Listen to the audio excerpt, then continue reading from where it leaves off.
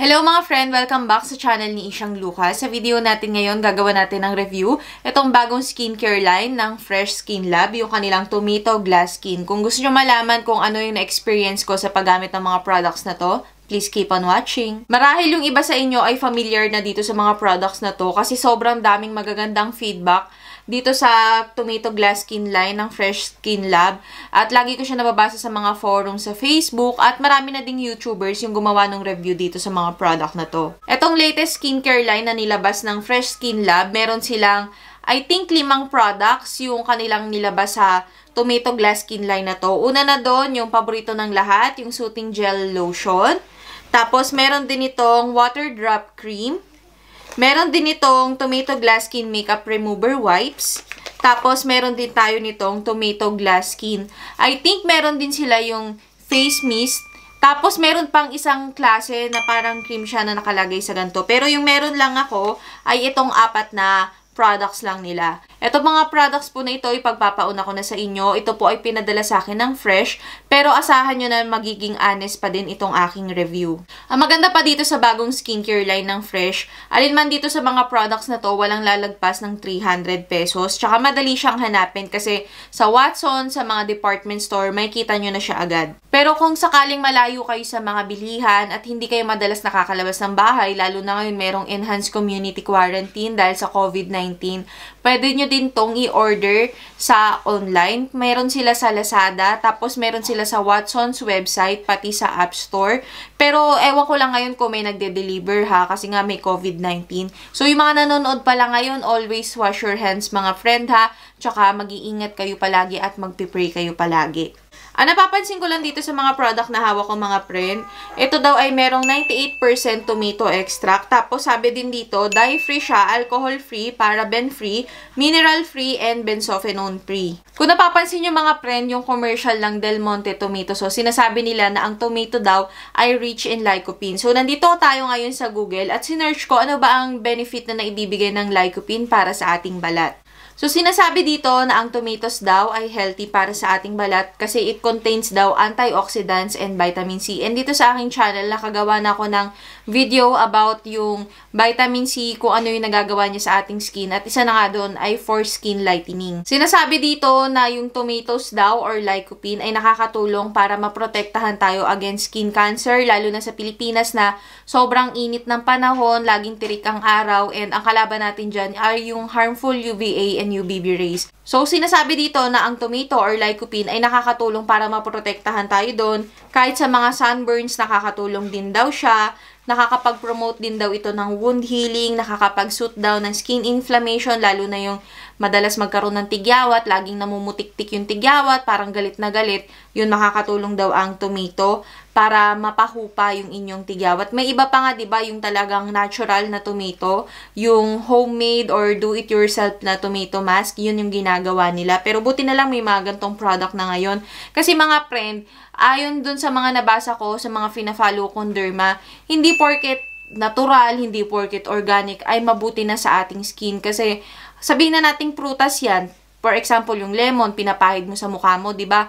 Masyadong matapang yon. So, mas maganda pa din yung mga products na fino-formulate talaga siya para sa ating skin ay nakakapag-stimulate ng collagen production. And alam nyo naman dito sa aking channel, mga friend, ako po ay nakabase dito sa Japan. At mula nung nakarating ako dito, palagi talaga akong nagtatry ng iba't ibang klase ng collagen supplement, mapa-powder, mapa-tablet. Kasi yung collagen, madami siyang benefits para sa ating balat. Pwede siyang makapagpa-strengthen ng ating hair and nails, makatulong para sa skin elasticity. Nakakatulong din daw ang tomato or lycopene para makapag-remove ng dead skin cells. At meron din daw siyang anti-aging properties dahil ito daw ay merong B vitamins. Yun nga lang, hindi naman porket naglabas ng ganitong products, naging okay sa iba, ay magiging gano'n na din yung effect sa inyo. May ibang mga tao na hindi nila basta-basta nahihiyang yung mga products na ginagamit nila. At yung iba, nagkakaroon pa sila ng allergic reaction. Yung iba nga doon, nagkakaroon sila ng rashes, ng itching, itching, ng redness, at iba pang irritation. So, kung naranasan nyo yon, dapat po ay ihinto nyo na po yung paggamit sa product or maaring pwede nyo ding ibigay sa mga taong maaring makahiyang dun sa product na binili ninyo. So, ngayon, pag-usapan na natin yung aking thoughts about these products. Unang-una na dito sa Fresh Skinlab Tomato Glass Skin Makeup Remover Wipes. To be honest, hindi ko to masyadong nagustuhan kasi nakukulangan ako sa juice niya. Tulad nito, naka-eyelashes ako, naka-eyeshadow ako. Kung ako ay nakasuot ng waterproof na mascara, ng eyeliner, hindi niya talaga natatanggal yun. So, ito, pwede to yung mga light makeup lang. For example, naka-sunblock ka lang, tapos naka-powder ka lang, tapos naka-lipstick ka lang, pwede niya matanggal. Pero yung mga heavy na mga makeup, medyo mahihirapan siya. So, ako, hinahaluan ko pa siya ng micellar water. Sana i-improve nila tong formulation ng product na to. Kasi, ano siya masyado siyang tuyo. Parang ganun yung pakiramdam niya. Tsaka, ayoko na masyadong dry na wipes kasi sa totoo nga lang yung wipes hindi dapat siya ginagamit pang remove ng makeup kasi nagagasgas yung ating skin, nagkakaroon tayo ng mga fine lines and wrinkles in the long run ha, kung palaging ganun yung ginagawa mo. How much more pa yung dry siya tapos nakakapag bigay siya ng kumbaga friction sa ating balat. So, sana lang talaga damihan pa nila tong juice na to. Pero kung meron naman kayong micellar water or micellar water sa bahay ninyo, dagdagan nyo lang siya. And okay naman siya kasi soft naman yung ano niya, yung kanyang cotton or yung ginamit na wipe sa kanya. Tsaka malaki naman siya. Ito, kapag nagbubura ako ng light makeup lang, sabihin mo ng sunblock powder, isang wipe lang okay na. Pero pag ganito, na naka-eyeshadow pa ako, kung todos kolorete ako, mga siguro 2 wipe, tapos dinadagdagan ko pa siya ng micellar water. Ito nga lang skincare line na to, wala siyang facial wash. Yun yung hinahanap ko sa kanila. Sana pagdating ng panahon, maglabas sila ng facial wash kasi yun talaga yung nagkukulang dito. So, ang next step ay itong kanilang toner. Sinasabi nila na ito daw pH 5.5 ay okay na okay para sa ating skin kasi hindi siya nakakapag-cause ng irritation or ng breakout. Itong toner na to, sobrang gusto ko to kapag winter. Lalo na dito sa Japan, nagdaan yung winter season. Ngayon, medyo umiinit-init na. Kasi kapag medyo mainit, tulad sa work namin, mainit yung temperatura doon, napapansin ko na nag-oily or parang naglalangis yung aking mukha. Kasi oily combination yung aking skin. So, dito sa cheeks ko, okay lang naman siya. Pero pagdating dito sa aking T-zone, talaga nag-oily siya. Kasi sinubukan ko to Sinubukan ko yung naghilamos lang ako, tapos toner lang yung meron, tapos itong water drop cream. And napansin ko na itong toner na to, medyo nakakapagbigay siya ng oil or sebum sa ating skin. Nagustuhan ko pa dito sa toner na to, unlike sa mga toner na nagamit ko na noon, ito masasabi kong gentle talaga siya sa aking skin, napaka-mild niya lang, at wala siya na ibibigay na parang sting or parang yung mapifeel mo na parang may alcohol, yung mahapdi siya sa mukha. Wala kayong mararanasang ganoon. So ngayon mga friend, pag-usapan na natin itong kanilang water drop cream. Itong water drop cream nila, meron siyang SPF 30. Yun nga lang, hindi siya nakakapagbigay ng protection laban sa UVA, UVB rays, or hindi siya broad spectrum.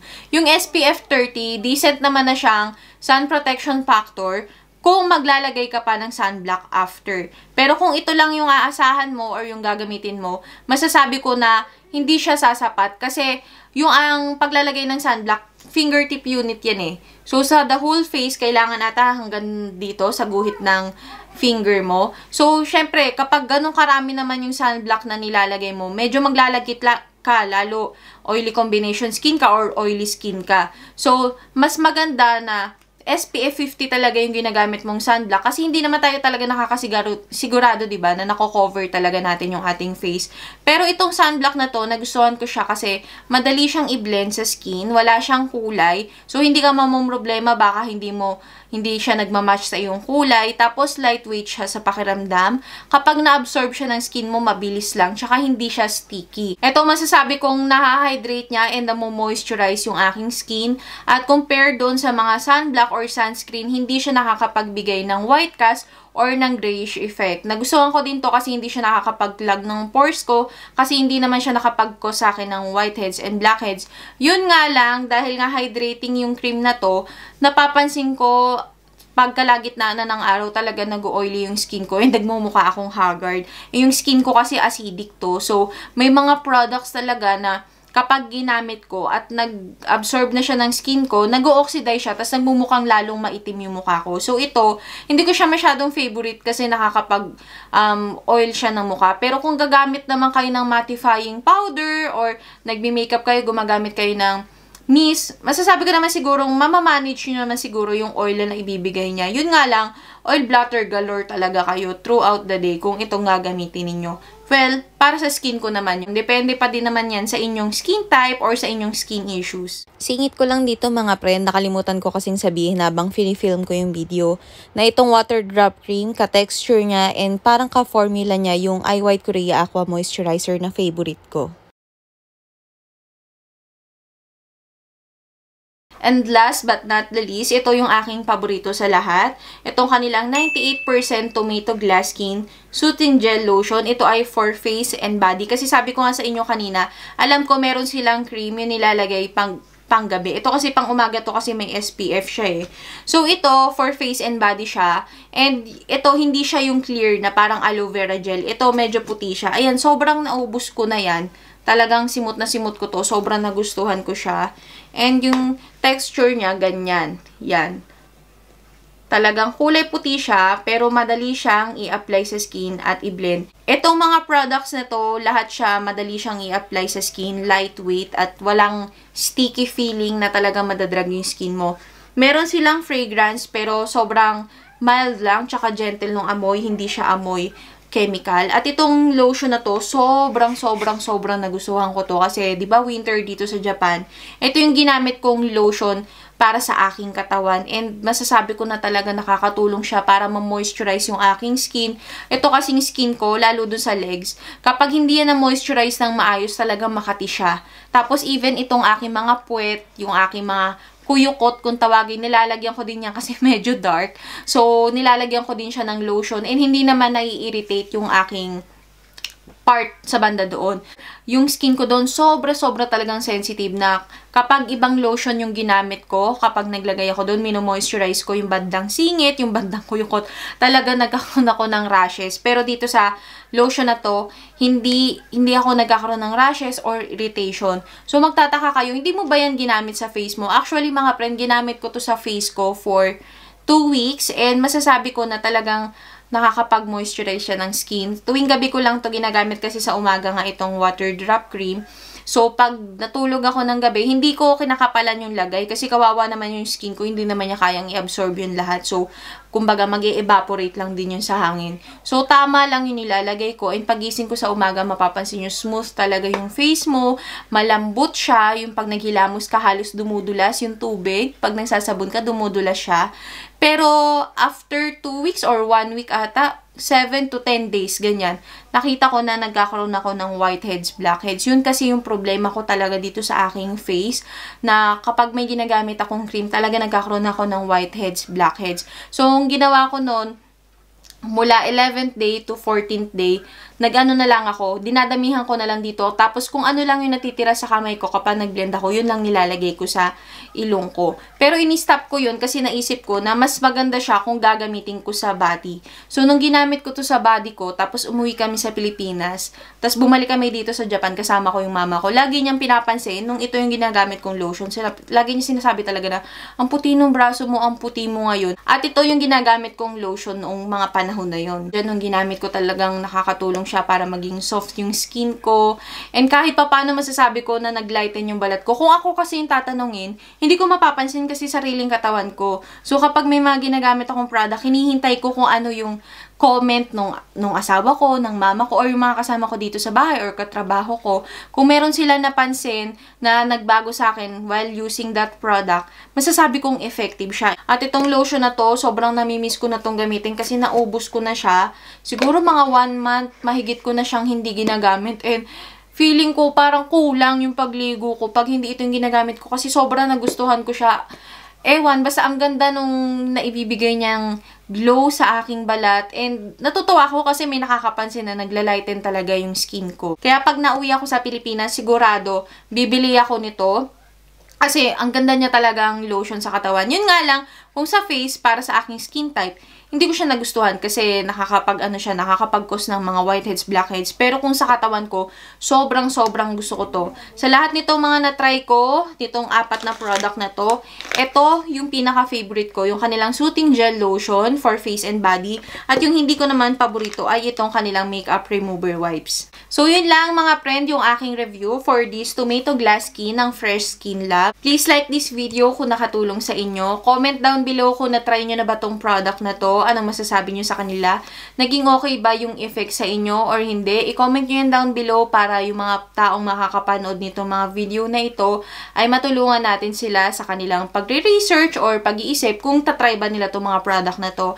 At kung meron kayong mga tanong na hindi ko nasabi dito sa aking video, i-comment nyo lang po yan down below at sasagutin ko po sila sa abot ng aking makakaya. Kung meron po kayong mga products na gustong pagawan sa akin ng review, comment nyo pa din po yan down below para kung kakayanin, magawan ko din sila ng review. And wag nyo na din pong kalimutan na mag-subscribe dito sa aking channel at i-click yung tiny bell button sa tabi nun para ma-notify kayo every time na nag-upload ako.